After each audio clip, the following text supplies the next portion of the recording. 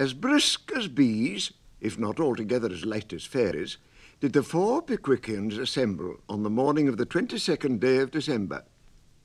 Christmas was close at hand, in all his bluff and hearty honesty. It was the season of hospitality, merriment, and open-heartedness.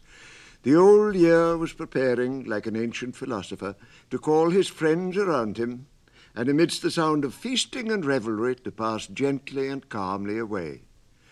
Gay and merry was the time, and right gay and merry were at least 4 of the numerous hearts that were gladdened by its coming. And numerous indeed are the hearts to which Christmas brings a brief season of happiness and enjoyment. How many families, whose members have been dispersed and scattered far and wide in the restless struggles of life, are then reunited and meet once again in that happy state of companionship and mutual goodwill which is a source of such pure and unalloyed delight. How many old recollections and how many dormant sympathies does Christmas time awaken? We write these words now, many miles distant from the spot at which year after year we met on that day, a merry and joyous circle. Many of the hearts that throbbed so gaily then have ceased to beat. Many of the looks that shone so brightly then have ceased to glow. The hands we grasped have grown cold. The eyes we sought have hid their lustre in the grave. And yet the old house, the room, the merry voices and smiling faces, the jest, the laugh, the most minute and trivial circumstances connected with those happy meetings crowd upon our mind at each recurrence of the season, as if the last assemblage had been but yesterday. Happy, happy Christmas, that can win us back to the delusions of our childish days, that can recall to the old man the pleasures of his youth, that can transport to the sailor and the traveller thousands of miles away back to his own fireside and his quiet home. But we are so taken up and occupied with the good qualities of this Saint Christmas that we are keeping Mr. Pickwick and his friends waiting in the cold on the outside of the Muggleton coach, which they have just attained, well wrapped up in greatcoats, shawls, and comforters. Mr. Weller and the guard are endeavouring to insinuate into the foreboot a huge codfish, several sizes too large for it.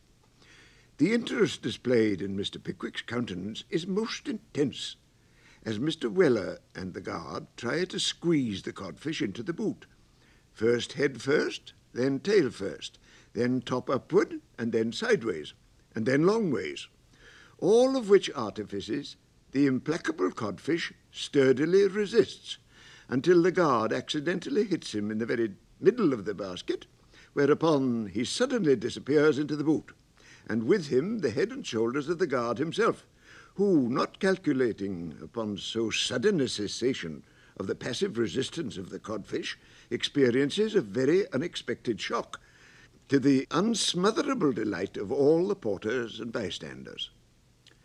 Upon this, Mr. Pickwick smiles with great good humour, and drawing a shilling from his waistcoat pocket, begs the guard, as he picks himself out of the boot, to drink his health in a glass of hot brandy and water.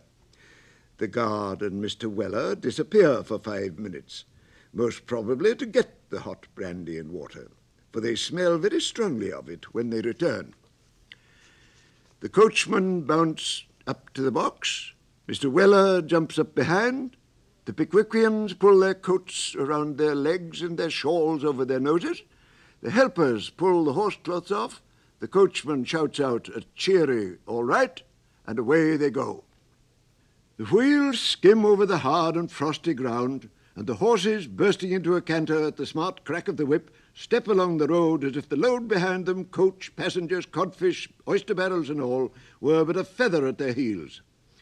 They have descended a gentle slope and enter upon a level as compact and dry as a solid block of marble 2 miles along.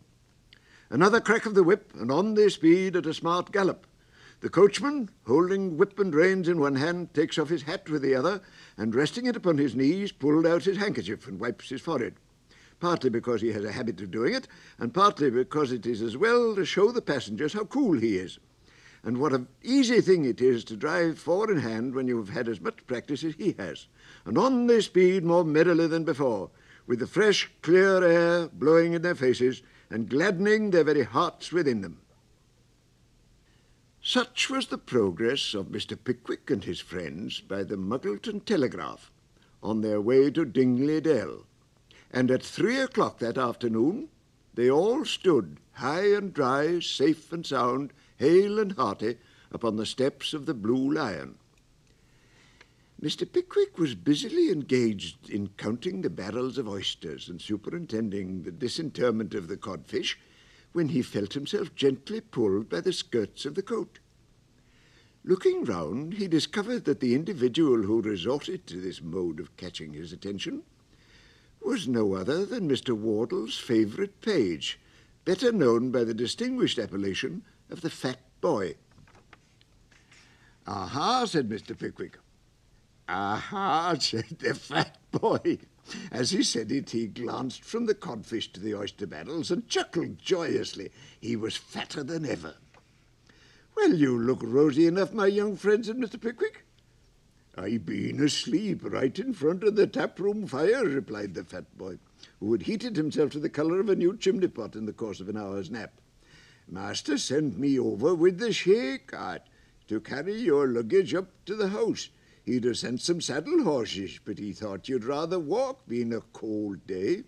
Yes, said Mr. Pickwick, "we would rather walk. Here, Sam, help Mr. Wardle's servant to put the packages into the cart, and then ride on with him. We will walk forward at once." Having given this direction, Mr. Pickwick and his three friends struck into the footpath across the fields, leaving Mr. Weller and the Fat Boy confronted together for the first time. "Well, young 20-stun," said Sam, "you're a nice specimen of a prize boy, you are." "Thank you," said the Fat Boy. "You ain't got nothing on your mind as makes you fret yourself, have you?" inquired Sam. "Not as I knows on," replied the Fat Boy. "I should rather have thought to look at you that you was labouring under an unrequited attachment to some young woman," said Sam. The Fat Boy shook his head. "Well," said Sam, "I'm glad to hear it. Do you ever drink anything?" "I likes eating better," replied the Fat Boy. "Ah," said Sam, "I should have supposed that. But what I mean is, should you like a drop of anything as 'ud warm you? But I suppose you never was cold with all them elastic fixtures, was you?" "Sometimes," replied the boy, "and I likes a drop of something when it's good." "Oh, you do you?" said Sam. "Come this way, then." Meanwhile, Mr. Pickwick and his friends, having walked their blood into active circulation, proceeded cheerfully on. The paths were hard, the grass was crisp and frosty, the air had a fine, dry, bracing coldness, and the rapid approach of the grey twilight, slate-coloured is a better term in frosty weather, made them look forward in pleasant anticipation to the comforts which awaited them at their hospitable entertainers. It was the sort of afternoon that might induce a couple of elderly gentlemen in a lonely field to take off their greatcoats and play at leapfrog in pure lightness of heart and gaiety. And we firmly believe that had Mr. Tupman at that moment proffered a back, Mr. Pickwick would have accepted his offer with the utmost civility. As they turned into a lane they had to cross, the sound of many voices burst upon their ears, and before they had even had time to form a guess to whom they belonged, they walked into the very centre of the party who were expecting their arrival, a fact which was first notified to the Pickwickians by the loud hurrah which burst from old Wardle's lips when they appeared in sight. First there was Wardle himself, looking, if that were possible, more jolly than ever. Then there were Bella and her faithful Trundle, and lastly there were Emily and some 8 or 10 young ladies who had all come down to the wedding, which was to take place next day, and who were in as happy and important a state as young ladies usually are on such momentous occasions, and they were one and all startling the fields and lanes far and wide with their frolic and laughter. But if they were social and happy outside the house, What was the warmth and cordiality of their reception when they reached the farm? The very servants grinned with pleasure at the sight of Mr. Pickwick, and Emma bestowed a half-demure, half-impudent, and all-pretty look of recognition on Mr. Tupman, which was enough to make the statue of Bonaparte in the passage unfold his arms and clasp her within them. The old lady was seated with customary state in the front parlour, but she was rather cross, and by consequence most particularly deaf. She never went out herself, and like a great many other old ladies of the same stamp, she was apt to consider it an act of domestic treason if anybody else took the liberty of doing what she couldn't. So, bless her old soul, she sat as upright as she could in her great chair and looked as fierce as may be, and that was benevolent after all. "Never mind," said the old lady with great dignity. "Don't trouble Mr. Pickwick about an old creature like me. Nobody cares about me now, and it's very natural they shouldn't." Here the old lady tossed her head and smoothed down her lavender-coloured silk dress with trembling hands. "Come, come, ma'am," said Mr. Pickwick, "I can't let you cut an old friend in this way. I have come down expressly to have a long talk and another rubber with you, and we'll show these boys and girls how to dance a minuet before they are 48 hours older." The old lady was rapidly giving way, but she did not like to do it all at once, so she only said, "Ah, I can't hear him." A happy party they were that night, sedate and solemn with the score of rubbers which Mr. Pickwick and the old lady played together. Uproarious was the mirth at the round table. Long after the ladies had retired, did the hot elder wine, well qualified with brandy and spice, go round and round and round again, and sound was the sleep, and pleasant were the dreams that followed. Mr. Pickwick was awakened early in the morning by a hum of voices and a pattering of feet sufficient to rouse even the fat boy from his slumbers. He sat up in bed and listened. The female servants and female visitors were running constantly to and fro, and there were such multitudinous demands for hot water, such repeated outcries for needles and thread, and so many half-suppressed entreaties of, "Oh, do come and tie me, there's a dear," that Mr. Pickwick, in his innocence, began to imagine that something dreadful must have occurred, when he grew more awake and remembered the wedding. A wedding is a licensed subject to joke about, but there is really no great joke in the matter after all. We speak merely of the ceremony, and beg it to be distinctly understood that we indulge in no hidden sarcasm upon the married life. Let us briefly say, then, that the ceremony was performed by the old clergyman in the parish church of Dingley Dell, and that Mr. Pickwick's name is attached to the register still preserved in the vestry thereof, that it all went off in very admirable style, that the young ladies generally thought it was far less shocking than they had expected, and that although the owner of the black eyes and arch smile informed Mr. Winkle that she was sure she could never submit to anything so dreadful, we have the very best reasons for thinking she was mistaken. To all this we may add that Mr. Pickwick was the first who saluted the bride, and that in so doing he threw over her neck a rich gold watch and chain, which no mortal eyes but the jeweller's had ever beheld before. Then the old church bell rang as gaily as it could, and they all returned to breakfast. "Where does the mince pies go, young opium eater?" said Mr. Weller to the fat boy. The fat boy pointed to the destinations of the pies. "Very good," said Sam. "Stick a bit of Christmas in 'em. T'other dish opposite. There. Now we look compact and comfortable, as the father said when he cut his little boy's head off to cure him of squinting." As Mr. Weller made the comparison, he fell back a step or two to give full effect to it, and surveyed the preparations with the utmost satisfaction. "Wardle," said Mr. Pickwick, almost as soon as they were all seated, "a glass of wine in honour of this happy occasion." Mr. Wardle proposed Mr. Pickwick. Mr. Pickwick proposed the old lady. Mr. Snodgrass proposed Mr. Wardle. Mr. Wardle proposed Mr. Snodgrass. One of the poor relations proposed Mr. Tupman, and the other poor relation proposed Mr. Winkle. All was happiness and festivity until the mysterious disappearance of both the poor relations beneath the table warned the party that it was time to adjourn.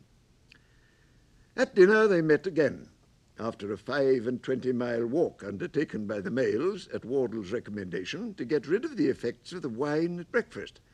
The poor relations had kept in bed all day with a view to attaining the same happy consummation, but as they had been unsuccessful, they stopped there. Mr. Weller kept the domestics in a state of perpetual hilarity, and the fat boy divided his time into small alternate allotments of eating and sleeping. The dinner was as hearty an affair as the breakfast, and quite as noisy. Then came the dessert and some more toasts, then came the tea and coffee, and then the ball. At the upper end of the room, seated in a shady bower of holly and evergreens, were the two best fiddlers and the only harp in all Muggleton. The carpet was up, the candles burnt bright, the fire blazed and crackled on the hearth, and merry voices and light-hearted laughter rang through the room.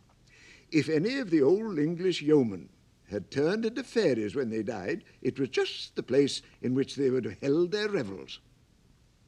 If anything could have added to the interest of this agreeable scene, it would have been the remarkable fact of Mr. Pickwick's appearing without his gaiters for the first time within the memory of his oldest friends. "You mean to dance?" "Of course I do," replied Mr. Pickwick. "Don't you see I am dressed for the purpose?" Mr. Pickwick called attention to his speckled silk stockings and smartly tied pumps. "You in silk stockings," said Mr. Tupman. "And why not, sir? Why not?" said Mr. Pickwick. "Oh, of course, there's no reason why you shouldn't wear them," responded Mr. Tupman. "I imagine not, sir. I imagine not," said Mr. Pickwick. "You see nothing extraordinary in the stockings as stockings, I trust, sir?" "Certainly not. Oh, certainly not," said Mr. Tupman. "We are ready, I believe?" "Then begin at once," said Wardle. "Now." Up struck the two fiddles and the one harp, and away went Mr. Pickwick. Hands across, down the middle, to the very end of the room and halfway up the chimney, back again to the door, poussette everywhere, loud stamp on the ground, ready for the next couple, off again, all the figure over once more, another stamp to beat out the time, next couple, and the next again. Never was such going.